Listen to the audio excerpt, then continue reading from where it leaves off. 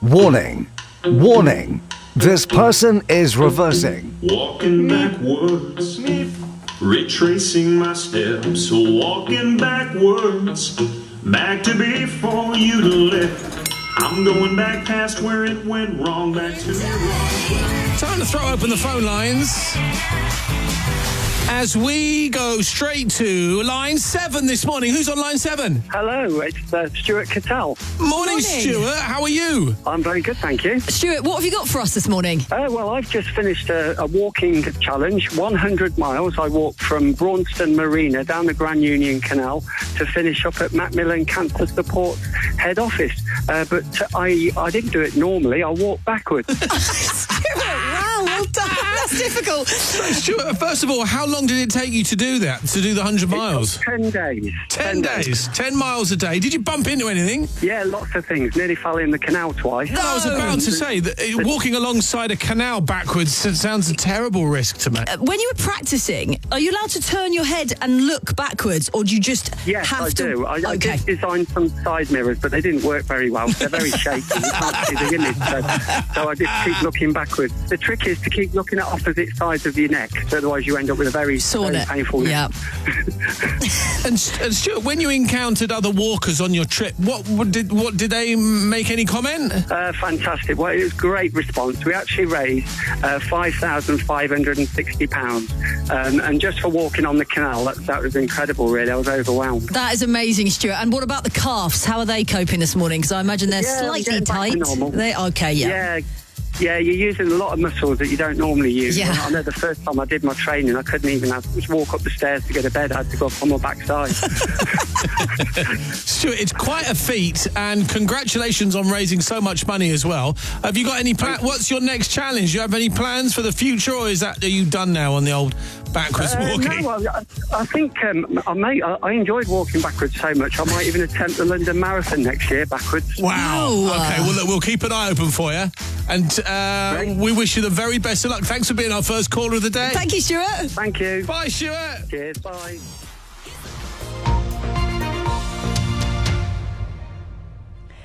But first, he has pushed a Brussels sprout up Mount Snowdon with his nose. He cycled the length of the country in a pedal-powered bathtub, why wouldn't you? And now he's walking 100 miles backwards. When it comes to fundraising, Stuart Kettell is a bit of a fanatic. Tomorrow, he'll set off for London from Braunston Marina in Northamptonshire, where Chris Holland has been to meet him.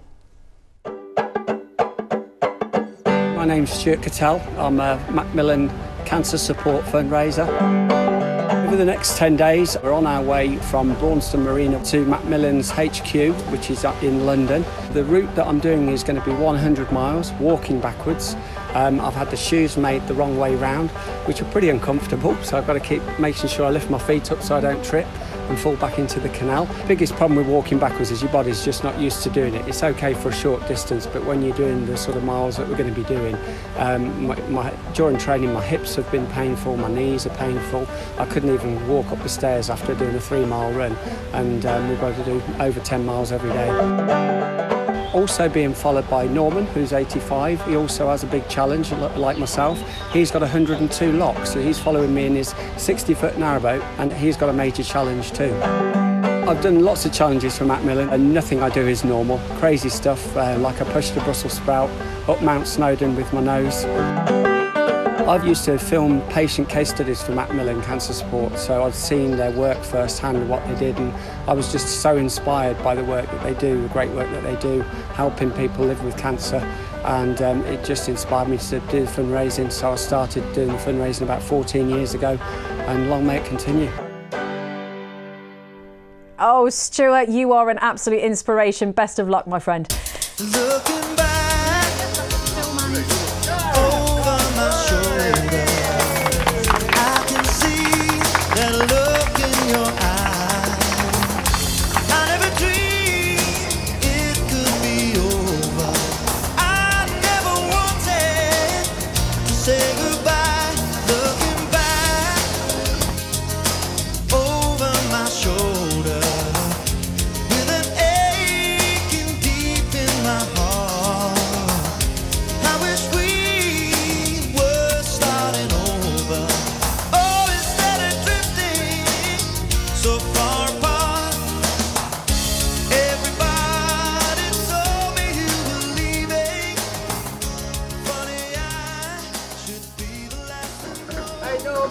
Yeah. There yet? Oh, blinky 85 miles to go yet.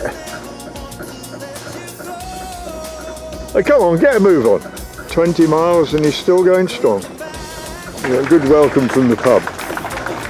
Navigation. Fond memories of 1996, our horse-drawn narrowboat trip where we stopped off here overnight. So, here I am again, minus horse. And with the addition of young Stuart, the madman who does all these amazing fundraising events, if you like to put it that way, for Macmillan Cancer Support. Hopefully it won't be a case of every lock, but if you've got about 20 odd locks or more to go through today at 20 minutes a lock, well that's, I don't know, about 5 hours gone just working locks. Well, this is Limehouse now. Big change from the first days we came here giving life.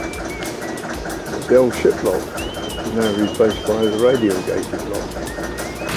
Well, we're waiting to cross over to St Cat's Dock, and this is the weather, and the narrowboat's just getting thrown around everywhere, and we're just waiting for the tide, and then we're going to set off in this. I can't believe it.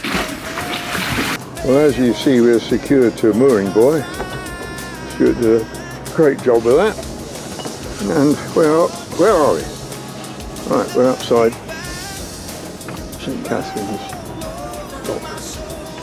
And there's the dock gate, which we're waiting to disappear, so as you can come in. And here's Tower Bridge. As you can see, Stuart's enjoying every minute of it.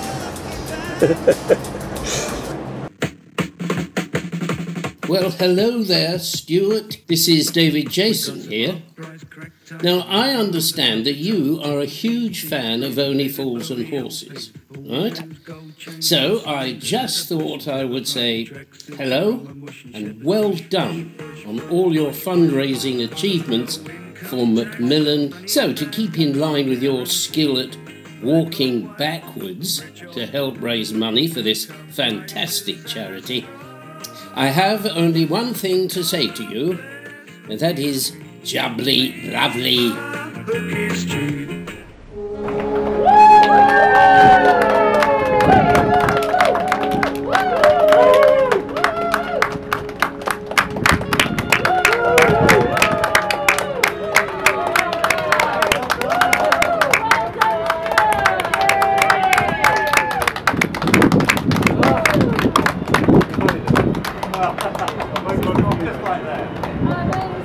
I've been fundraising for Macmillan for 14 years now. I do a challenge every year. The wackiest one was pushing a Brussels sprout up Mount Snowdon with my nose. So I came up with this challenge this year of walking 100 miles, and then to put the extra slant on it, I decided to do it backwards. It's been a fantastic challenge. I've enjoyed every moment of it. Meeting Norman was also a massive privilege. Couldn't have done it without him. He's such an integral part of the challenge. Supplying me my accommodation and looking after me, making sure I didn't fall backwards into the canal or bump into anybody. It's been a privilege, and everybody's just been absolutely fantastic, and to raise over £5,000 is just fantastic, so couldn't be happier. It's been a privilege to do this. I'm the support person for this venture, which basically was using my canal boat brewing to accompany Stuart on the 137-mile walk, of which he walked 100 miles backwards as promised, and it was an amazing adventure. It was full of difficulties, and I think we both stretched ourselves beyond our normal limits. So once again, it is my unbelievable privilege to be with Stuart, who has completed yet another crazy, zany and absolutely madcap challenge for us. This time walking backwards. Who knew that that was even possible? Huge thank you to Stuart for doing the incredible and crazy things he does for us, because actually it's through that really that we get all the press coverage and all of the attention and people raising money en route when he's doing his challenges, which just means that we can actually continue to do the amazing work that we do for people living with cancer. This is my first supporter event since the start of the pandemic in 18 months, so I could cry because it is just such a brilliant and humbling moment to be part of this. And honestly, Stuart, you are a legend, as you know, and we're so grateful to you because over the years, the things that you have done have just enabled us to be there for the people who have really needed us. And at no time ever in our history has that been as important as it is today. And it's exactly because of supporters like Stuart and Norman that we're able to fund up very vital services.